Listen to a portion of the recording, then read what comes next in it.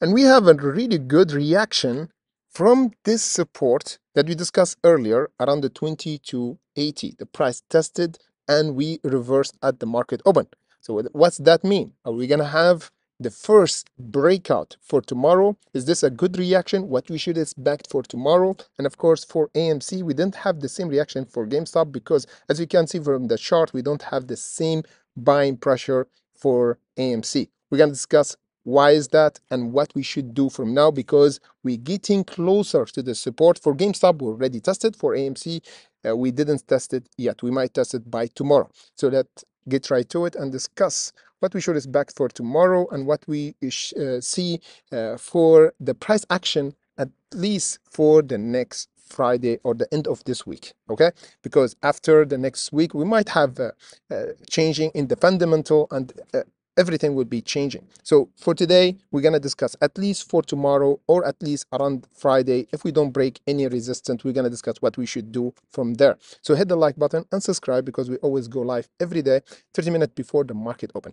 and of course 2 hours and 30 minutes before the market open to discuss the market. Today we discuss AGFY, and we already close our trade on our Discord and our live streaming, as you can see here. Before the market open, guys, this one went to our profit taken, and we suggest to take our profit before the market open. As you can see here, the price hit this 58, and we discussed this in the pre-market when the price was around the 44. We entered around the 44 and we exited around the green line, as we suggest every time, as we said, 2 hours before the market opens. So join us in the link comment section below if you want to have early access to the more action in the pre-market, because the market is getting crazy since the beginning of this year. So let's get right to it and discuss GameStop, guys.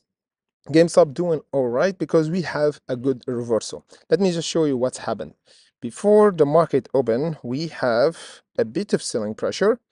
Market open, we've got again a nice buyer. This is always the case for GameStop. Every time before the market open or during the market open, we have a big buyer, or at least a green candle to reverse.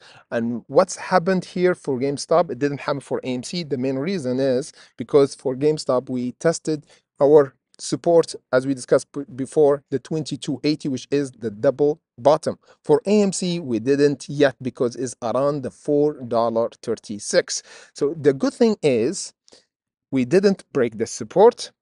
And for the GameStop, we have a good reversal, good reaction that we have a buyer. But the bad thing is we have light volume, guys, really small volume. That's why we don't have any reaction, just 16 million for GameStop and 10 million for AMC. And we didn't break the current resistance. So we have bad things and we have good things. That's why we don't have any breakout yet. First, the volume. Second, we don't have the right buyer to make us break the current resistance, as we discussed before, the 26 for GameStop, and for AMC around the $5, or right now is lowering around the $7.43. Let me just show you exactly.